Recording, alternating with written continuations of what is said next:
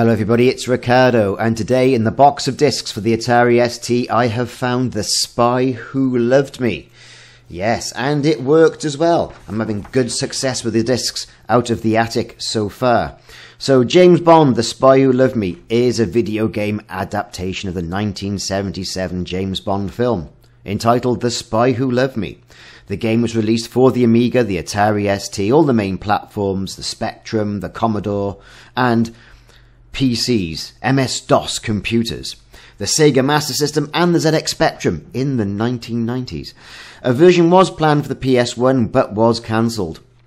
The Spy Who Loved Me is a top-down shooter game in which the player navigates the James Bond environment by driving a modified Lotus Espirit, and we all know about the Lotus Espirit and what it can do with weapons and a submarine capability. It features some characters from the films. Jaws makes an appearance at the end. The game did get a good critical reception, especially on the Sinclair Spectrum, where it got about 76%. Zap64 for the Commodore gave it 38%, though it did track pretty well on the Atari ST. So continuing to navigate on now through this level, building up our PowerPoints, trying to dodge all those civilians.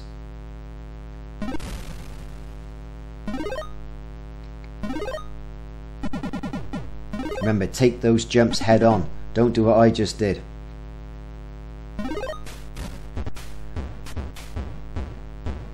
These blue sedans, they really do tend to get in your way, and your adversaries, they can draw down quite a bit of your armour.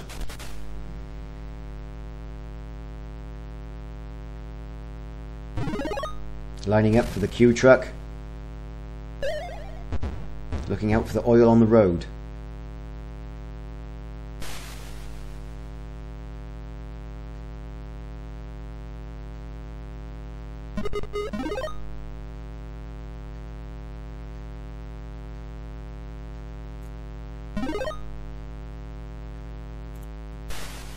So as it gets out of these two-lane road section, it has to get increasingly difficult to get into that Q truck, and I am going to die any second.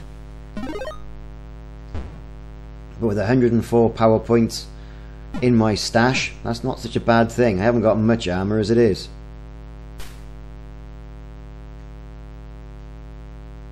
Yeah, it's not going to happen. Bad show, James. So let's start again, one more time.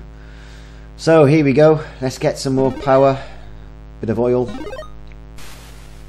Look out for the white car, here he comes. On two wheels, bit of stunt driving there. Some more power points.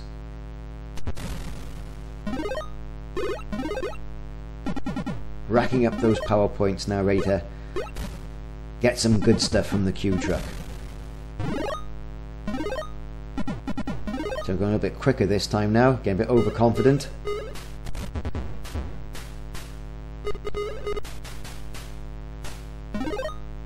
Around the oil, into the truck.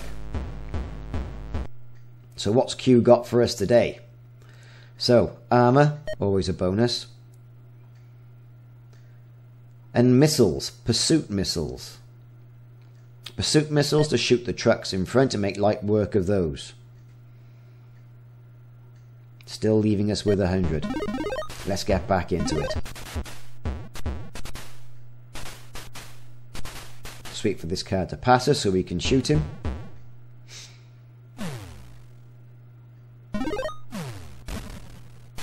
Through the water. And these red vans, they're quite tough.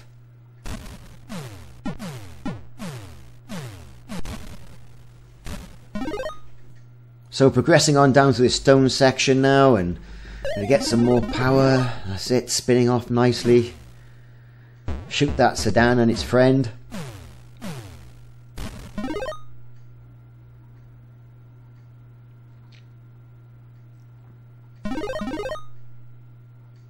There's quite a few power there if you can line yourself up for it.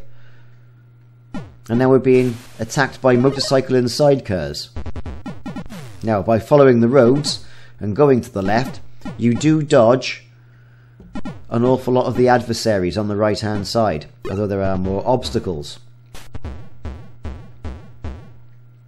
But as the road rejoins itself at the top of this section, you still have to deal with those bad guys.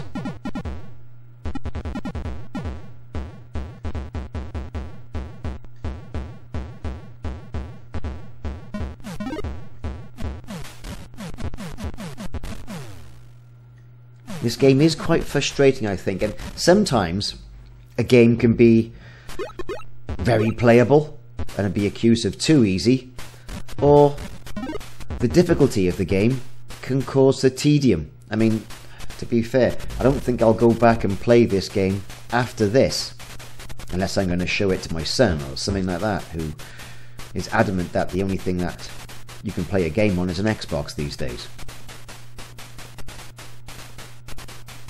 And given the fact that there's not an abundance of power pellets around to pick up so you can complete the mission should you get to a certain level, is, I think, one of the downfalls of this game. So we're going to pick up all these in the centre of the road. There's going to be a queue truck coming soon. And as there's a helicopter battle coming up against the Lotus, and if you remember the black and gold helicopters, they'll shoot down on us from above. So what we need is a different type of missile. Ground to air.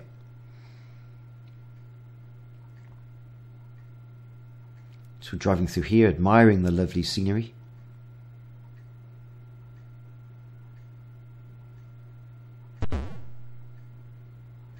There's the queue truck, all ready and waiting for us. We're lined up, in we go. And now, time to get some new missiles. Bit more armour.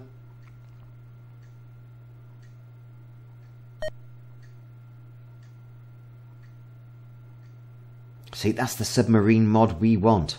We need that, but we haven't got enough to buy it.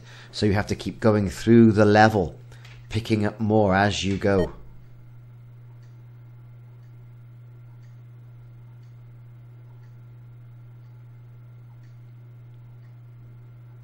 So, exit, let's get out the truck, and let's get on with it. Now being chased by motorcyclists, more blue sedans, and here comes the helicopter. Oh great. So as you can see, by pressing the fire button, automatically your ground to air missiles come into action. And it's not difficult. There you go, he's gone. And we can get on with our lives.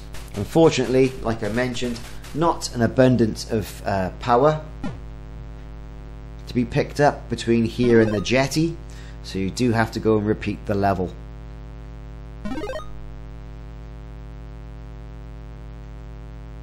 Which again adds to the tedium.